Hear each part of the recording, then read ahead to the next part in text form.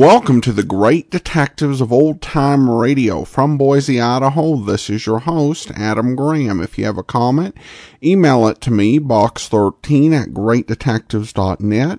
Follow us on Twitter at Radio Detectives and become one of our friends on Facebook, facebook.com/Radio Detectives. Before we get started, I want to encourage you as you make your travel plans, remember JohnnyDollarAir.com. JohnnyDollarAir.com is a Priceline affiliate. So when you make your travel arrangements there, it's just going through Priceline. Part of your purchase price goes to support the Great Detectives of Old Time Radio. So remember, when traveling, check JohnnyDollarAir.com first. Now it's time for the very last Bob Bailey episode of yours truly, Johnny Dollar. The original air date, November the 27th, 1960, The Empty Threat Matter. Johnny Dollar. Johnny, this is George Reed. Well, hiya, George. How's dear old Floyd's of England these days? If you read the Wall Street Journal, Johnny... If I what? What? Nothing. Just keep talking, plutocrat. Well, according to the financial reports, the leading insurance companies are doing better than ever. And I'm proud to say that Floyd's of England is among the leaders. Does that answer your question? So, as head of the North American office, the company has given you a big fat raise? No. And you'd like to celebrate by taking me out to dinner tonight? No such luck. Just name the time and place, and I'll... What'd you say? Listen, Johnny, you'll get far more than a free meal out of this. And you are available. Completely? All right. I have a problem, a rather unusual one. Have you ever handed me one that wasn't? Well, of course Well... Never. So what's it all about? Well, I fully realize you're somewhat averse to acting as a bodyguard. George. But I assure you, this situation is somewhat unusual. You said that. Therefore... And it doesn't change my feeling about these bodyguard assignments. At least come over here and talk about it, will you? Oh, sure, if you're willing to pay my taxi fare for nothing. For nothing, eh? That's right. We'll see. Oh, yeah, we'll see.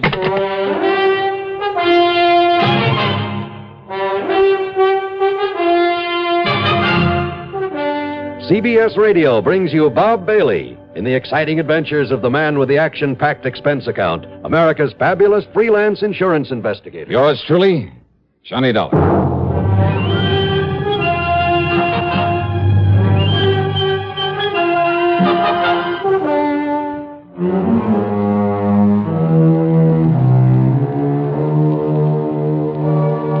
Expense account submitted by Special Investigator Johnny Dollar to Floyd's of England, North American Office, Hartford, Connecticut. Following is an account of expenses incurred during my investigation of the empty threat matter.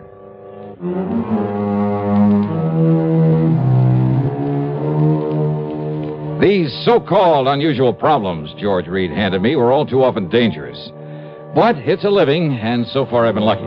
So, expense account item 1, $1.10, taxi fare to his office at Floyd's of England.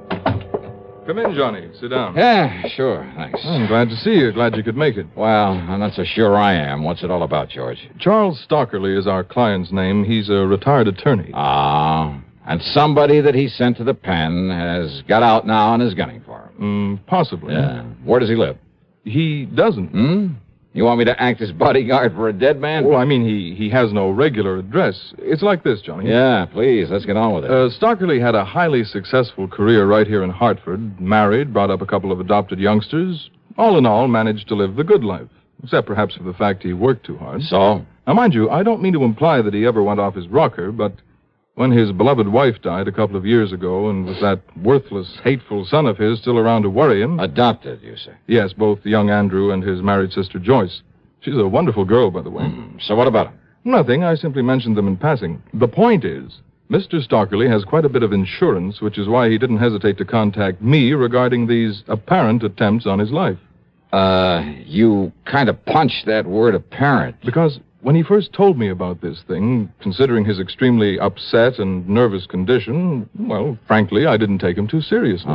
Is he an older man? In his early 60s. But now, apparently, and I use that word again, these threats have become very real, which is why he's been running away. Running away? Well, I told you he has no permanent address. And now that he's demanded your protection, that you stop whoever is trying to kill him, if somebody really is. All right, where is he, George? At the moment, in Tahiti. Tahiti? Yes, living in the seaport town of Papeete. Well? George. Yes? I don't want this job, no one bit. Oh, now, Johnny. But I'll take it on. For just one reason. Yes? All my life, I've dreamed about someday seeing Tahiti. Item 2 on the expense account includes $8 plane fare, Hartford to New York City, $785.30 to the Fiji Islands. Then we'll call it a total of $850 for plane tickets and a handful of incidentals. It took over a full day of flying for me to reach the town of Nandi on the western shore of the little Pacific island of Viti Levu. But it was a lot better than a couple of weeks aboard a steamer. Another hop took me across the island to Suva.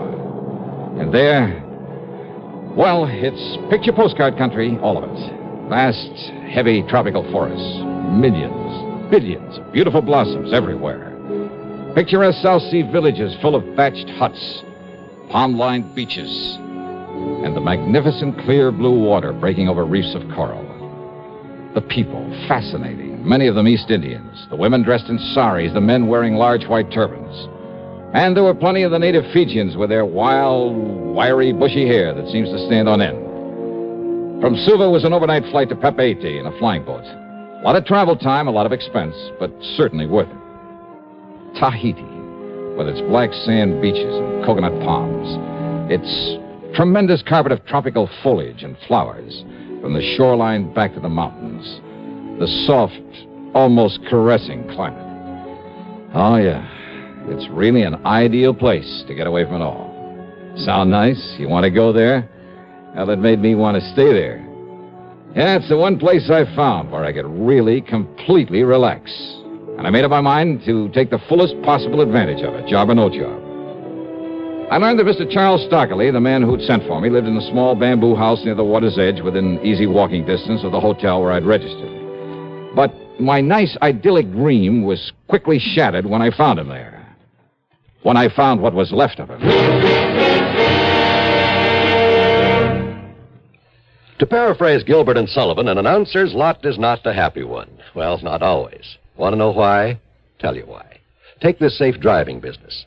Do you have any idea how many times my confreres and I have begged on bended microphone to have begged people not to kill themselves on the highways? Now, once and for all, let's get together on this. Let's understand one another. Unless you want a pack of frustrated announcers on your conscience, slow down and curb highway carnage. If you don't care about yourself, at least have a little consideration for us. Act 2 of yours truly, Johnny Dollar.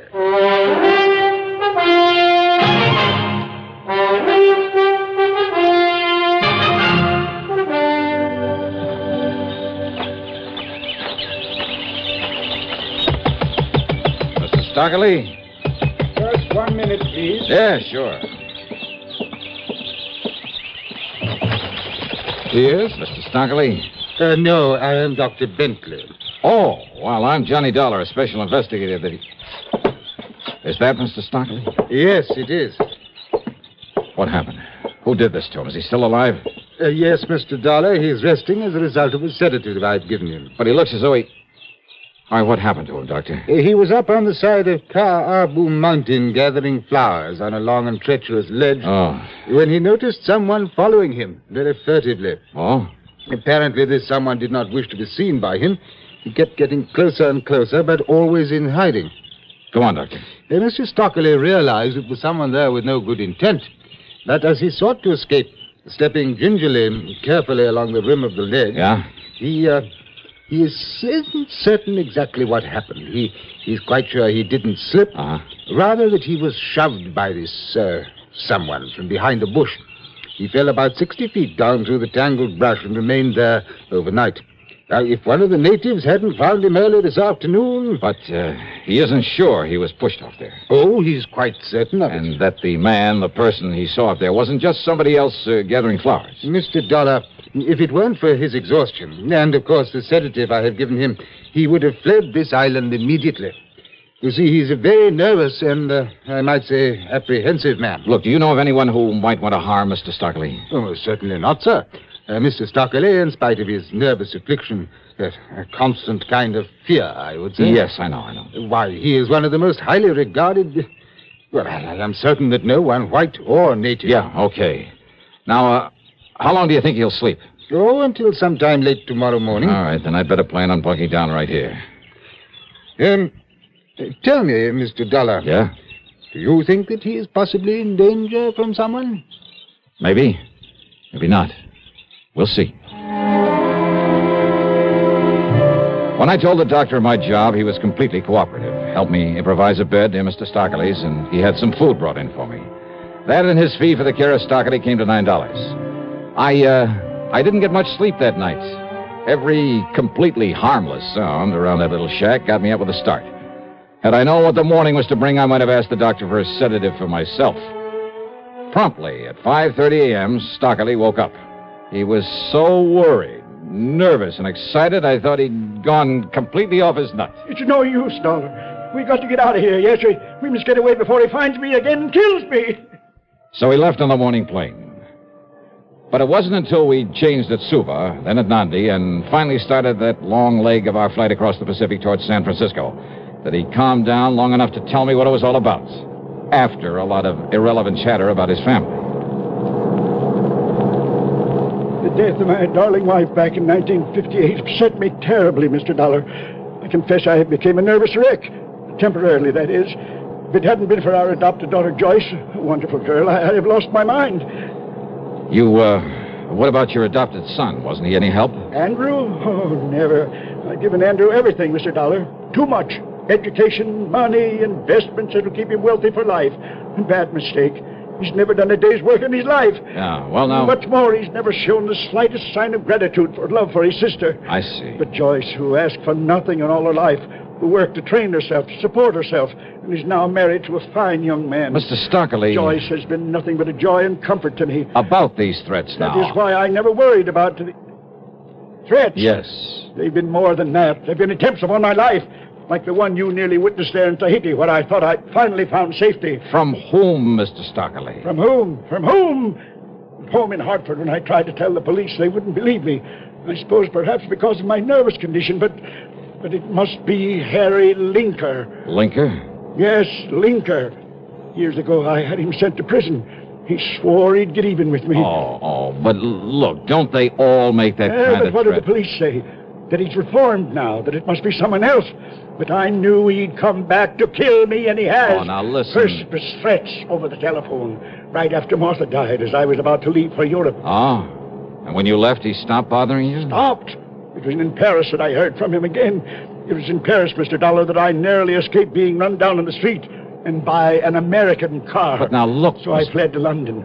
I should have known better than to walk the streets there alone at night.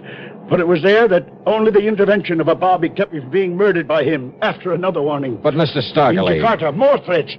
I found a poisonous reptile in my trunk. In Stockholm, I found the scorpions in my briefcase just in time. Oh, now, please, look here, Mr. Stockley. I've run and I've run, but he's kept coming after me. He attempted to poison my food, I'm sure of that. Mr. Stockley. And there in Tahiti. Yes? Look, every one of those things could have been coincidence. Coincidence? So please, until we have some proof this man Linker is chasing you around... The doctor told me that unless I am able to stop this mad flight, I'll kill myself. Perhaps even deliberately. What'll I do? Where can I go? Well, right now we're heading back to the States, back to Hartford. What if he's following us? Then maybe we'll find some proof against him. Proof? By having me killed? Look, you'd better take another of those pills the doctor left for you.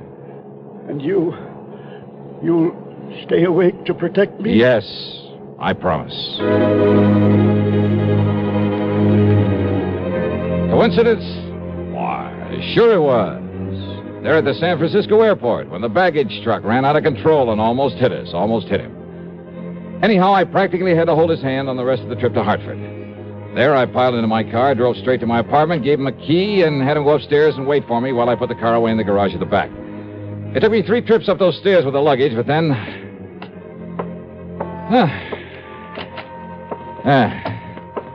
There we are, all set.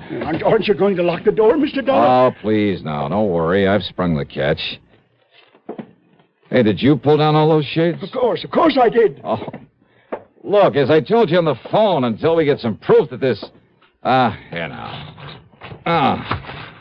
There, this place looks a little more cheerful. Holy... There, do you see? Now, Stockley. What's the matter with you? Get away from that window. He thinks you're me. Oh, no, please, listen. That must have been some kid with a little .22. Oops. Now, do you believe me, Mr. Dollar? Yeah, you got a point.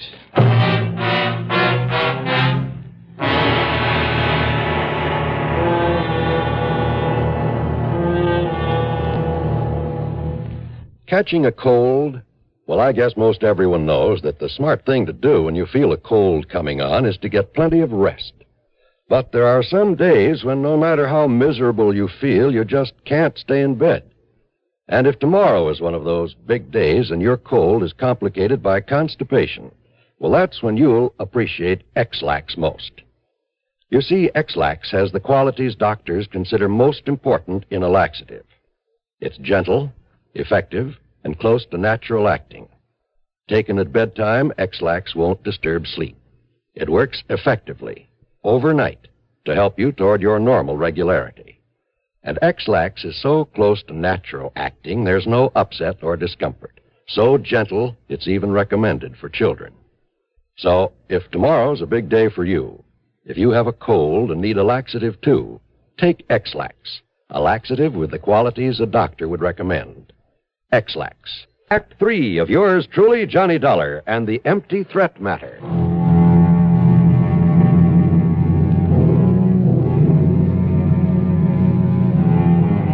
I carefully dug one of the 38 slugs out of the wall, wrapped it in a handkerchief, then put in a fast call to Bill Peters, who was not only a good doctor, but, well, I told him to pack a gun into his medical kit. He arrived in short order and did what he could to quiet Mr. Stockley's nerves and agreed to stick around. He'll sleep a little while now, Johnny. Good. But listen. Yeah, Bill? Did you hear him? You know, he's not kidding. This old coot's gonna take the leap unless we can... Suicide? Wouldn't put it one bit beyond him. Believe me. This whole business has him in pretty bad shape. Oh, that just doesn't make sense, Bill. Because he's been trying so hard to run away from this killer or supposed killer. Well, sure he has. And if he wanted to die, Just he had... brush up on your human psychology, boy. Okay, I'll take your word for it. Now, if you'll stick around, I'll get this bullet over to headquarters. I'll be here.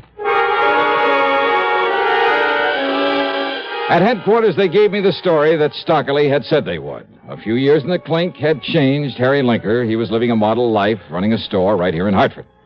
I called on Linker at his hardware store, and I must say he convinced me that he was behaving himself. He was even quite concerned about Mr. Stockley, offered to help us if he could. I called on Stockley's adopted daughter. Then I told her the whole situation. Oh, this is a terrible thing, Mr. Dollar. I know. If only Daddy'd told me so I could have done something to help him. Well, as soon as we clear this thing up. I'll go to him right away. No, just wait, please. But he needs me. Well, you can probably help your father more than anyone else in the world, but not right away. But you'll let me know the minute we can bring him here and take care of him. Yes. Now, you're sure your husband would agree to that? Of course. Yes, of course he would. Oh, good. That's all I wanted to know. You don't think my husband could be behind this? Why, Ed feels as much affection for Daddy as I do. You'd better answer that phone, hadn't you? Oh, yes. Excuse me. Hello? Why, yes, he's right here. Mr. Dollar. Oh, thanks. Johnny Dollar. I've been calling all over for you. This is Bill Peters, Johnny. Yeah, Doc. Listen, there was a phone call right after you left. Oh?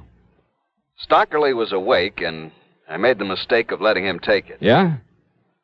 He listened for a second, got as white as a sheet, and then started yelling, no, you'll never get me. Go on, Bill. Then he slammed down the receiver and made a dive for the window. Bill! It's all right. I caught him in time. Oh. I gave him a stiff hypo, and, well, that's it. Johnny? Suicide. What's the matter with me?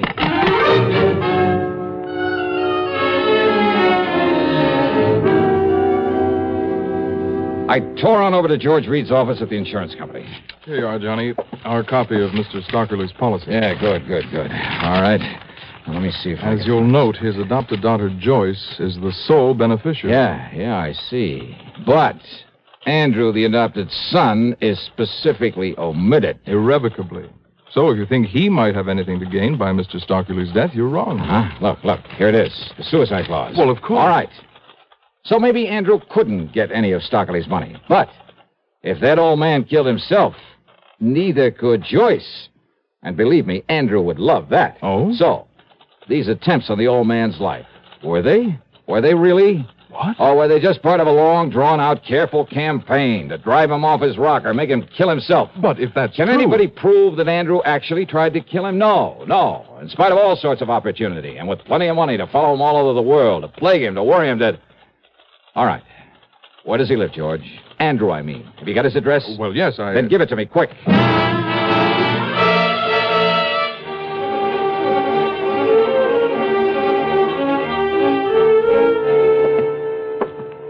Travel stickers, huh? On all his luggage. From all the places Mr. Stockerly has been. Yes, I suppose I should have taken them off my luggage. Mm-hmm. They are going to hang you, Andrew. Do you think for 1 minute that you or the police can ever prove I actually tried to kill my foster father? Because I didn't. Maybe they won't need to. Now, just a minute. Maybe this is one time I'd better take the law into my own hands. No, Dallas, stand back. Oh, yeah, I see. But you'd better let me have that gun, Andy, so the police can compare it with the slug I dug out of the wall. What? This is the gun you used to throw a couple of shots through the window of my apartment. That was your apartment where he went? That's right. But it was you who drove him over there in the car. That's right. But you left him there, and I thought... Just long enough to put my car away.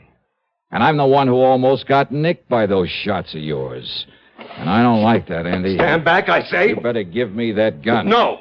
Because if you try to use it now, you will be in trouble. Listen, Dolly. Yeah. Randy, go out. Andy, jump.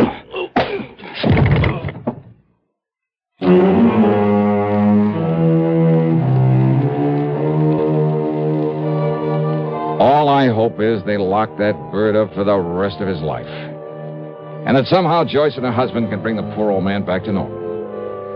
Expense account total, hold your hat. It's $2,561 even. Yours truly, Johnny Dollar.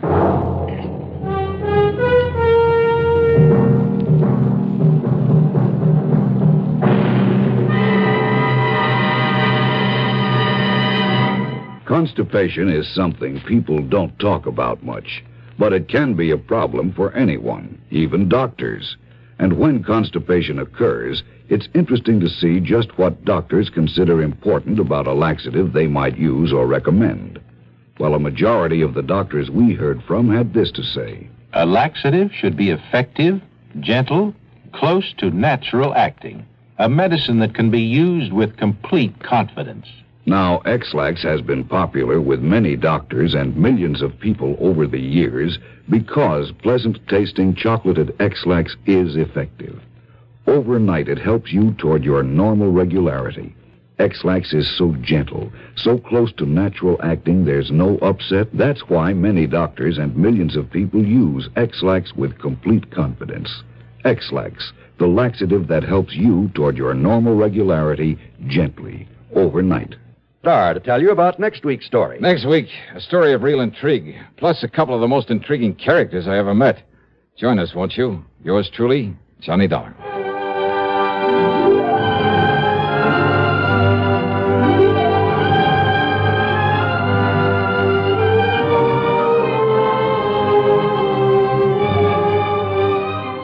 Yours truly, Johnny Dollar, starring Bob Bailey. Originates in Hollywood and is written, produced, and directed by Jack Johnstone.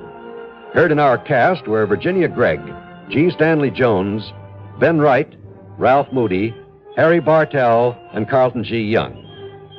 Be sure to join us next week, same time and station, for another exciting story of yours truly, Johnny Dollar. This is John Wall speaking. This is the CBS Radio Network. You're tuned to Radio 590 WROW in Albany, New York.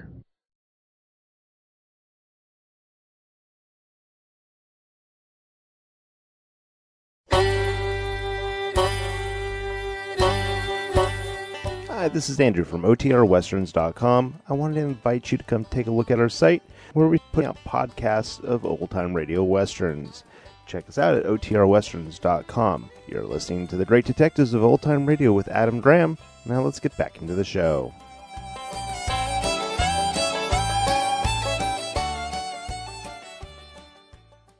Welcome back. Well, probably to start with the shortest part of the commentary, the episode has an interesting premise. Even though Johnny starts out a little slow and somewhat reluctant to believe Stockerly, it definitely presses him to his limit. Some might ask if this is a worthy finale for Bob Bailey as Johnny Dollar, but it's important to keep in mind they didn't even do real series finales at this point. In most cases, I think the only radio show that did a full-on finale was Candy Matson. I think in terms of overall quality, it's a fair representative of Bailey's era on the show. It's about at the same level as most of the Bob Bailey, Johnny Dollars in the half-hour era, and certainly better than quite a few of them. Of course, it's important to keep in mind that Johnny Dollar was recorded about 3 weeks in advance. This ensured they had a product ready to go in case an actor took sick, particularly Bob Bailey. If there was a problem, you could just reschedule around it. And so because this was already recorded, you couldn't really change the concluding remarks by either actor or announcer who weren't going to actually be there next week. So it's definitely a very abrupt switch to the next actor, but it's that way by necessity of the technology of the times. The series would move to New York primarily as a cost-saving measure because that's where CBS made all of its daytime television shows. Suspense would also move to New York. And you would see a very New York-centric cast and hear the last of the Hollywood regulars who really served as a company for the show for more than 5 years. And the same would go for Suspense. Bob Bailey was reportedly offered a chance to go with the series to New York, but declined, partly for family reasons. I think, too, that however you sliced it, the golden age of radio wasn't going to last much longer. And to move across the country for something like that doesn't make much sense.